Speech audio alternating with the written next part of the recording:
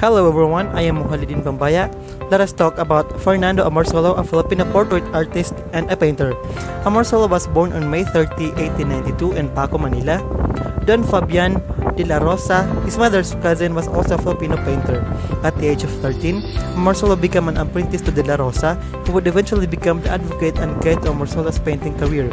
During this time, Amorsolo's mother embroidered to earn money, while Amorsolo helped by selling watercolor postcards to a local bookstore for 10 centavos each. His brother Pablo Amorsolo was also a painter.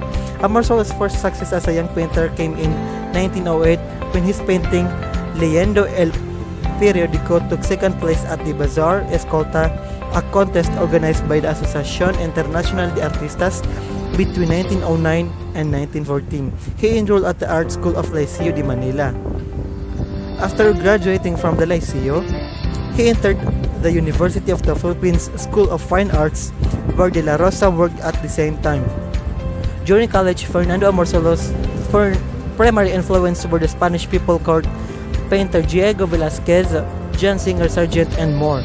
But most his contemporary Spanish masters, Joaquin Sorolla Bastida and Ignacio Zuluaga. Amorsolo's first notable work as a student at the Liceo was his painting of a young man and a young woman in a garden, which won him the first place in the school exhibition during his graduation year. To make money during school, Amorsolo joined competitions and did illustrations for various Philippine publications, including Severino Reyes' first novel in Tagalog language, Parusa ng Diyos, Inigo Edrigaldo's Madaling Araw, as well as illustrations for editions of The Passion. Amorsolo graduated with medals from the University of the Philippines in 1914. Amorsolo is best known for his illuminated landscapes, which often portray traditional Filipino costumes, culture, fiestas, and occupations. His pastoral works presented an imagined sense of nationhood and counterpoint to American colonial rule and were important to the formation of Filipino national identity. He was educated in the classical tradition and aimed to achieve his Philippine version of the Greek ideal for human form. Amorsolo used natural light in his paints and developed the backlighting technique, chiaroscuro, which became the artistic trademark and his greatest contribution to the Philippine painting. In typical Amorsolo painting figures the outline against the characteristic low and intense light. One part of the canvas highlights nearby details. Amorsolo was an incessant sketch artist, often drawing sketches at his home, at Luneta Park, and in the countryside. He drew the people he saw around him, from farmers to city dwellers coping with Japanese occupation.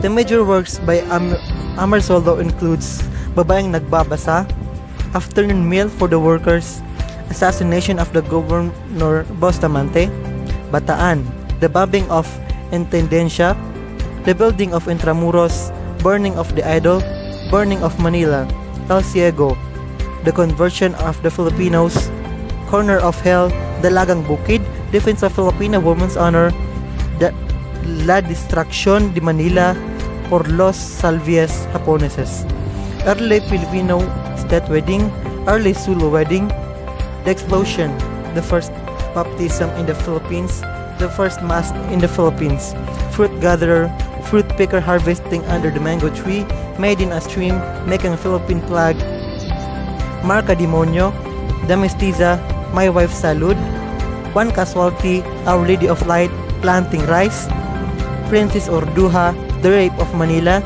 Rice Planting, Sale of Panay, Sikatuna, Sunday Morning Going to Town, U.S. Senator Warren Magnuson Oil Portrait, Traders, and also the El Violinista.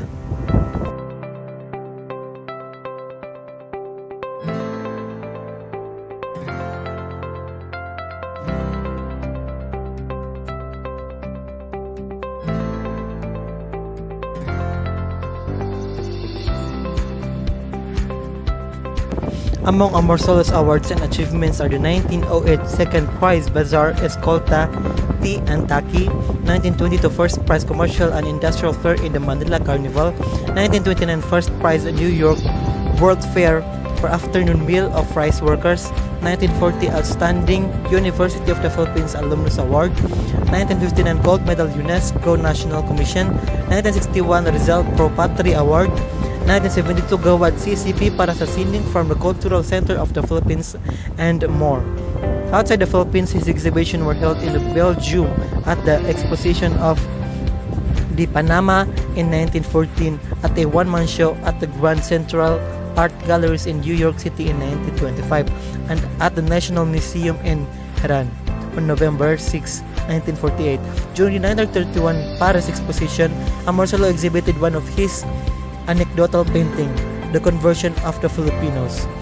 Amorsolo's entry in the exposition in Panama were portrait of U.S. President Woodrow Wilson and the piece of La Muerte de Socrates at the 1948 National Museum in Tehran. Amorsolo exhibition was sponsored by the Art Association of the Philippines.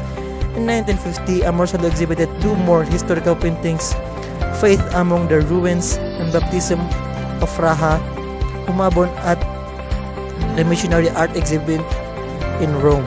In 1979, Fernando Amorsolo's legacy as a painter was celebrated through an exhibition of his works at the Art Center of the Manila Hilton. His art was also featured in a 2007 exhibition in Havana. That's all for Fernando Amorsolo. Again, this has been Muhalliden Pumbaya. Thank you very much and Assalamu alaikum.